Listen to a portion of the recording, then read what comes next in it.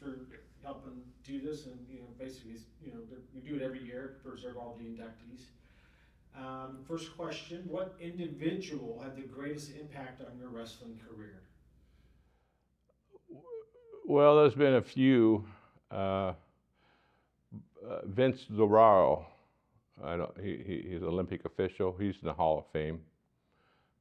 He passed away about 10 years ago.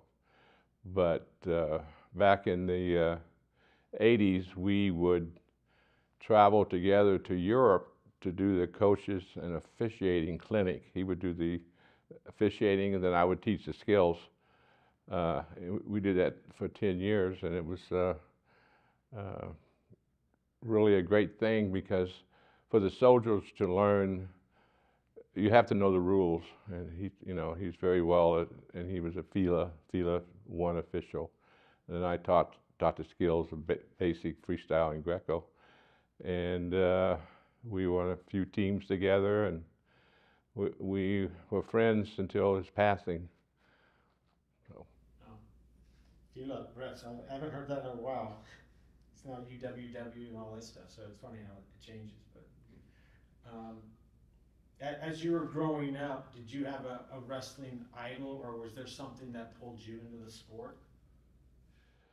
Um, it was actually through the military, but in high school, I was a sophomore, and I was walking through the school, and I heard this noise coming from the gym, and it was a high school wrestling match. So I went in, and I was intrigued by it because of the noise and the coaching and the athletes. And so the next year, my junior year, I went out for the team.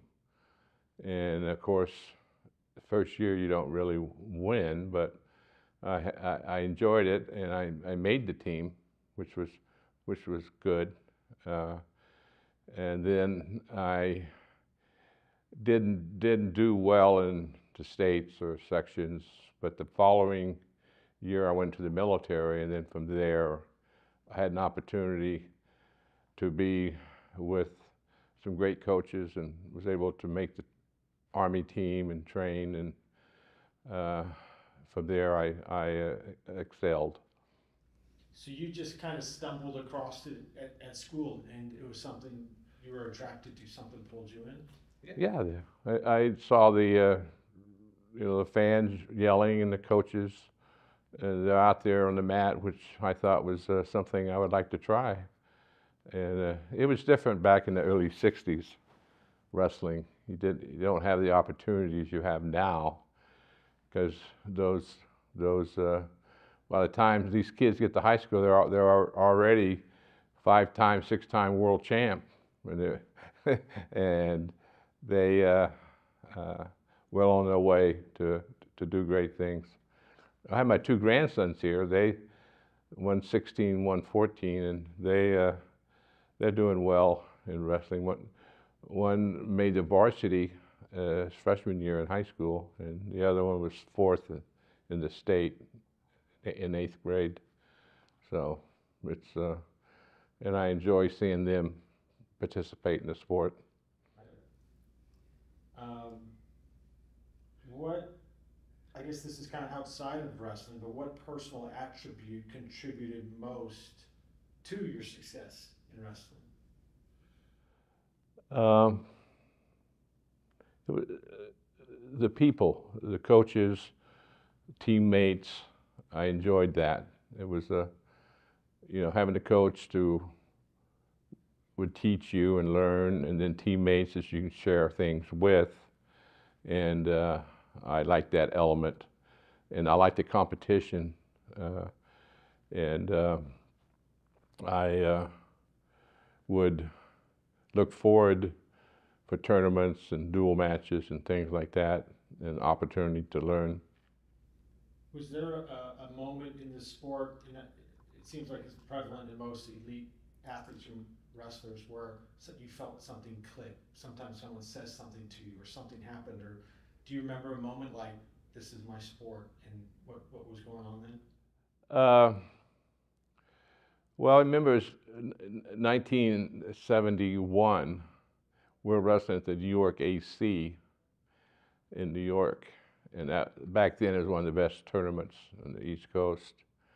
Uh, and I was in the Army at the time, and I won my first two, and I was in the finals, and I was wrestling someone from the New York Athletic Club.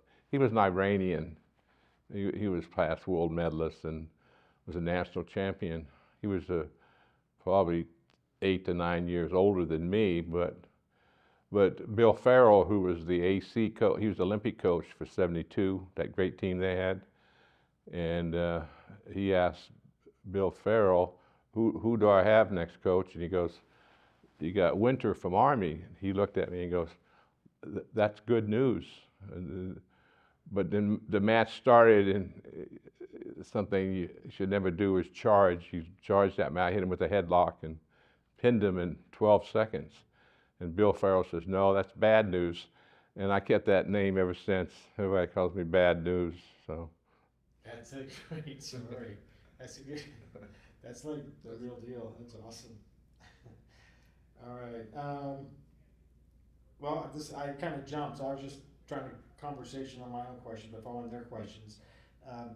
Throughout your wrestling career, what is the single most memorable match or event? For me, it was 1978 at the World Military Championships in Tehran, and I made it to the finals, and I was wrestling Iranian.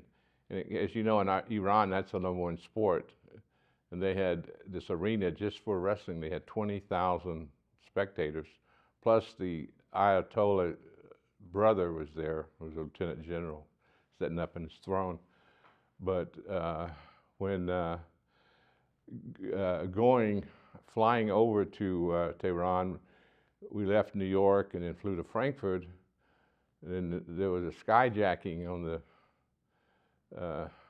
at the airport, and so everything was shut down, and so we spent like 3 or 4 hours on the plane, and we couldn't get off. But then we left, and we flew to Tehran. By the time we got to Tehran, I was probably up for 20 some hours, and I got sick. I got a cold, and I was coughing and sneezing, and we went to the hotel and asked to see the team doctor, who was an Iranian doctor, and he came up to my room, and he looked, had a stethoscope and was checking me out, and he was a doctor, so he gave me these pills to take and this spray, which I thought was for my nose, but my nose was running. So that night I took the pills and put the spray in my nose, and I slept pretty good. Next morning I got up, I felt better. I said, hey, this is okay. Didn't feel 100%, but I felt a lot better. And then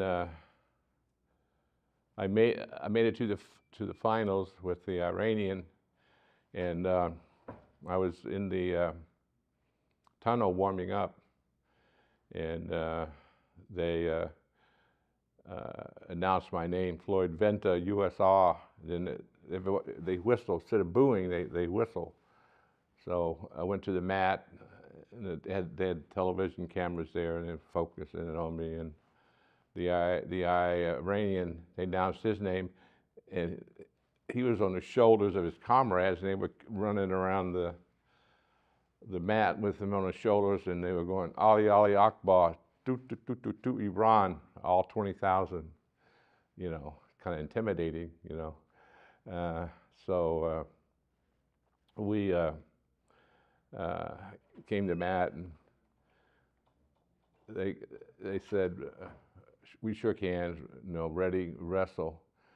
And so when the first 20 seconds, he got a deep single on me, and an Iranian single, but he picked me up, and I swept out, and what happened is I hit my shoulder on the mat, and of course I screamed, and they stopped the match, and they had this medic, Iranian medic, who had a spray bottle full of alcohol. He came out and sprayed it, but he was spraying it in my face, got in my eyes, and I couldn't see, and but I got up and shook it off, tough. So ready, wrestle. He got another takedown. He did a crossface, but he hit me in the eye, and he turned me to my back. My eye closed. So that same doctor came out spraying got it in my face again. And I doot Iran, Ali Akbar. They were having a great time because the American was getting beat up. So when I went and sat down in the chair, they had 3 periods back then, and you get a minute's rest. So after the first period, I came and sat down. My eye was closed, my nose was bleeding, my shoulder down to here, and the coach looks at me. And of course, you want the coach to say something positive, motivate you. He goes, "Damn, Floyd, you look bad."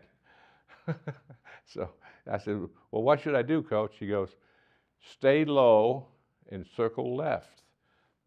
I said, "What does that mean?" He says, "Well, if you circle to the left, the exit's over there. You can get the hell out of here." He said, so, but I ended up losing.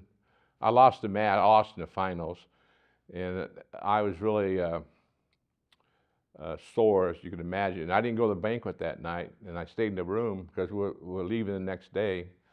And so I was asleep, and I heard this knock on my door, and I opened it. It was the Iranian that beat me.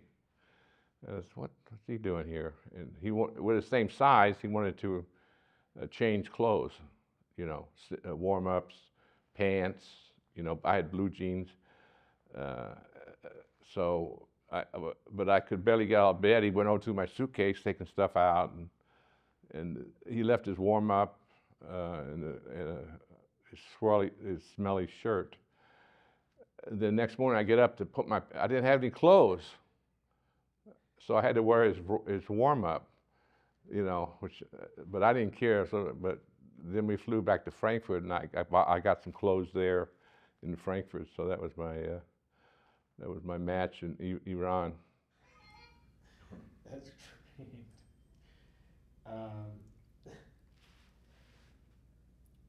We kind of went over this. What made you get involved in the sport of wrestling? I got involved. I loved the sport, and I found out that I was a lot better coach than I was a wrestler. And what I did is that I was able to parlay that into, being a national coach for 20 years, coached 2 Olympic teams, 8, 9 world championships. And I actually coached on the Army team 3 Olympic medalists. I coached Randy Couture. He was on the team for 3 or 4 years. And I had a connection with them because I went through and I knew what they had to do at that world-class level. And we were able to do good things. And I have about 20 from the past Army teams that are here tonight. I told them to get a haircut, so they. All right. If you had the opportunity to start your career over, is there anything you would change? No, I felt I was pretty fortunate in life. I have a great family. They're here. My wife of 50 years next year. So I feel very fortunate, and to have these friends and the athletes that I coached, we're still friends today, and they call me all the time, What would you like people to remember about you? Stay low and circle left. No, I was able to help them get. Didn't matter if they won the gold medal in the Olympics or if they got a bronze medal in the Armed Forces Championship. That I was able to contribute to them, and that's that's for me the best. One question for me, coaching the military or the armed forces boys versus the armed forces guys, did you find any differences, or did you unload on the armed forces? They were telling us about Death Valley or the hill that you'd make them run, and it seemed like you kept backing up further each time when they were doing sprints and stuff. Well, I knew that if you were going to win, you had to be in better condition than your opponent. If you weren't in better condition, you're not going to win. So we did a lot of conditioning and a lot of running, and that's a way. Wrestling also, you need to wrestle, but if you wrestle hard all the time, you get injured, you know. And we do that, but running and pushing yourself is that way you can find out about who you are. And we did that,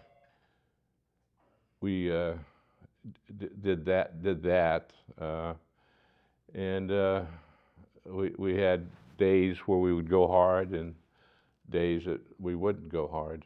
But I remember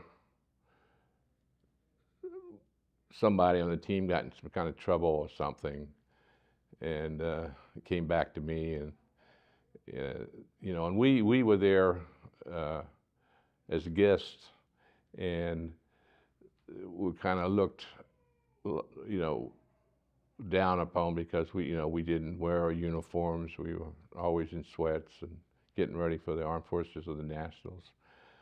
So I had this colonel called me because I don't know, making noise in the barracks, and he was kind of chewing me out a little bit, and then I said, I'll take care of it. So what I did the next morning, I got everybody up. I went to the track, and I think we did 30 200 meters, 10 400 meters for about an hour and a half, 2 hours.